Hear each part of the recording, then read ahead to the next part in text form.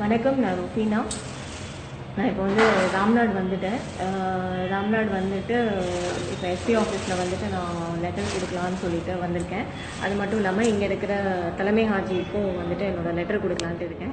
But இங்கே வந்ததுக்கப்புறம் தான் தெரியும், காரைக்குடியில் தான் கல்யாணம் நடக்க போகுது நாளைக்கு.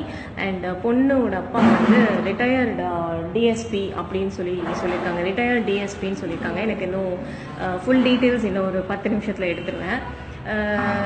அவர் ஒரு டிஎஸ்பியாக இருந்து இப்படி ஒரு துரோகிக்கு கல்யாணம் பண்ணி கொடுக்குறாரு. அவர் என்ன படித்த முட்டாளான்னு எனக்கு தெரியல. எதை நம்பி நாசருக்கு கல்யாணம் பண்ணி கொடுக்குறாருன்னு எனக்கு இப்போ வரைக்குமே புரியலை. ஏன்னா நான் இவ்வளோ சொல்லி இவ்வளோ ஃபோட்டோஸ் எனக்கு காமிச்சு இப்படி ஒரு மனுஷன், இந்த மனுஷனை நம்பி பொண்ணை கொடுக்காதீங்க நான் சொல்லியும் நாளைக்கு இந்த கல்யாணம் நடக்க போகுது அப்படின்னு நினைக்கும் போது அந்த பொண்ணோட வாழ்க்கையை நினச்சா ரொம்ப கஷ்டமாக இருக்குது. யாராக இருந்தாலும் பொண்ணு தான் இல்லையா? ஏன்னா நாசர் எப்படியும் இன்னும் ஒரு 3 மாதம் 4 மாதம் அவ்வளோதான். அதுக்கப்புறம் அவன் வேற இன்னொரு பொண்ணை தேடிட்டு போவான். அந்த அளவுக்கு தான் நாசர்.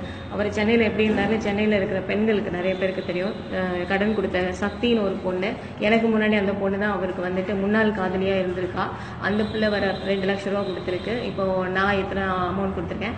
இதில் இப்போ சமீபத்தில் நான் தெரிஞ்சுக்கிட்ட விஷயம் எம்பி அவர்கள் சொல்லியிருக்காங்கன்னா என்கிட்ட 50,000 ரூபா கூட கிடையாது, நான் எப்படி 50 லட்சம் கொடுத்தேன் அப்படின்னு சொல்லிட்டு.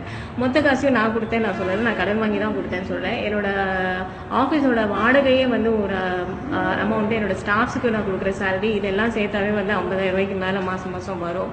அவர் இவ்வளோ சீப்பாக என்னை இடம் போட்டுட்டாரு. பரவாயில்ல, இதெல்லாம் நான் எதிர்பார்த்தது தான். இன்னும் நிறைய பழிகள் என் மேலே வரும், அதையும் நான் எதிர்பார்த்து தான் நான் இங்கே வந்திருக்கேன். இப்போ காரைக்குடியில் கல்யாணம் நாளைக்கு அப்படின்னு சொல்லி நான் கேள்விப்பட்டதுனால என்னுடைய ஃபேஸ்புக் நண்பர்கள் எனக்கு நீங்கள் செய்ய வேண்டிய உதவி இதுதான். அவர் டிஎஸ்பி, இவர் எம்பி, இவ்வளோ பெரிய ஜாம்பவான்களோட நான் மோதிக்கிட்டு இருக்கேன். எனக்காக என்னுடைய நண்பர்களாகிய நீங்கள், என்னுடைய சகோதரன் சகோதரியான நீங்கள் தான் எனக்கு உதவி பண்ணணும். எனக்கு தெரியல ஹையர் அஃபீஷியல்ஸ், இங்கே இருக்கிற போலீஸ் அஃபீஷியல்ஸோ இல்லை ஜமாத்லையோ யார் எனக்கு ஹெல்ப் பண்ணுவாங்கன்னு தெரியல. ஜமாத்தில் நான் சமீபத்தில் கேட்ட வரைக்கும் அவங்க என்ன சொன்னாங்க அப்படின்னா, எம்பியை எதிர்த்து நாங்கள் எதுவும் பண்ண முடியாதுன்னு சொல்லி ஜமாத்தில் எனக்கு இப்போ இன்ஃபர்மேஷன் வந்தது.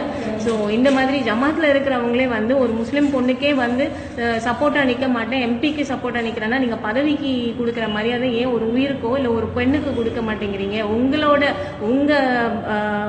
என்ன சொல்றது, இஸ்லாம தழுவிய ஒரு பொண்ணை நீங்கள் மதிக்கலாம் அப்படின்னா அப்புறம் வேற யாரு எங்களை மதிப்பா? எதை நம்பி நாங்கள் வாழ்றது?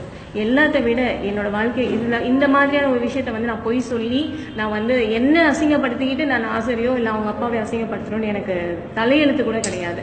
ஆனால் இதெல்லாம் மீறி நான் சொல்கிறேன் அப்படின்னா நான் பட்ட கஷ்டம், என் வாழ்க்கை போச்சுன்ற வழி, என் காசு, என் காசை கூட நான் விட்டுடுறேங்க. என் வாழ்க்கை போச்சு, என் வாழ்க்கைக்கு ஒரு நியாயம் வேணும். அதுக்காக தான் நான் இங்கே போராடிட்டு வந்துட்டு இருக்கேன். எனக்காக நீங்கள் தயவு செஞ்சு காரைக்குடியில் இருந்தீங்கன்னா, இந்த காரைக்குடியில் எங்கள் கல்யாணம் நடக்குது, அந்த கல்யாணத்தில் எனக்காக என் கூட போராடுறதுக்கு வாங்க. அது டிஎஸ்பி மகளாக இருந்தாலும் சரி, எம்பி மகனாக இருந்தாலும் சரி, நியாயம் கேட்டு நம்ம போய் நிற்போம்.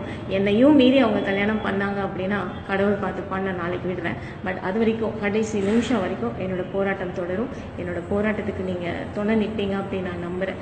எத்தனையோ பேருக்கு நான் உதவி செஞ்சுருக்கேன், அதை நான் இந்த நேரத்தில் சொல்லி காட்ட மாட்டேன்.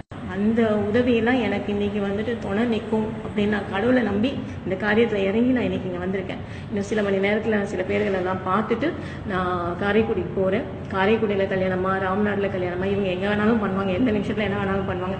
எங்கே நடந்தாலும் இதை தடுத்து நிற்கிறதுக்கு நீங்கள் உதவி புரியுங்க, அவ்வளோதான் நான் கேட்டுக்கிறேன். நன்றி, வணக்கம்.